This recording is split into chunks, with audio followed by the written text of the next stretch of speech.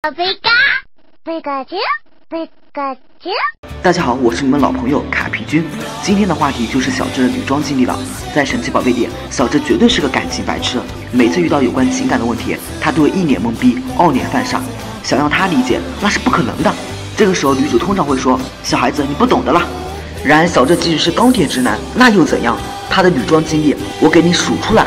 第一次，在神奇宝贝无印第26集里，由于小智的香水无用论彻底惹怒了道馆馆主和一群小姐姐们，所以小智被强行驱逐出了道馆，不准参加比赛。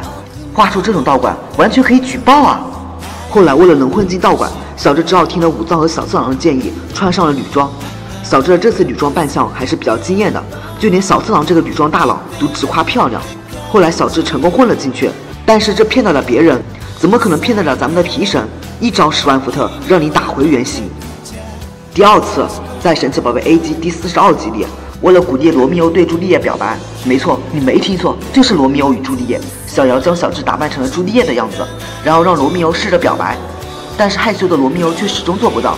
于是小刚就来做个示范，接下来就上演了小刚表白小智的搞笑戏码了。好吧，这门亲事我答应了，嘿嘿。第三次，在神奇宝贝 DP 第62集里，为了帮店家的忙，小智穿上了女服装。这次女装我个人觉得还是不太满意的，感觉比较水，连假发都没戴，看起来还是像个男的。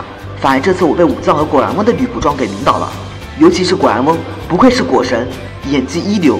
第四次，在神奇宝贝 BW 第98集里，一群自以为很美的碧池嘲笑小智一伙收服的神奇宝贝都好丑，这彻底引起了爱丽丝的愤怒。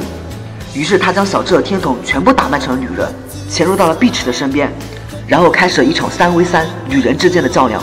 这场较量让我充分见识到了女人之间战斗的可怕。在这场对决里，小智腾腾蛇的女王风范尽显十足，充分告诉了他们姐的美无人能超越。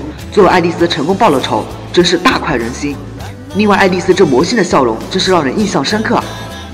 第五次，在神奇宝贝日月第68集里，为了让生病的乔伊小姐好好休息，小智一伙临时穿上了护士装，但是由于小智没有找到男护士装，所以只好穿上女护士装。然而这一幕刚好被马奥看见了，接下来就是一系列不为人知的操作。话说女生是不是都有这个爱好啊？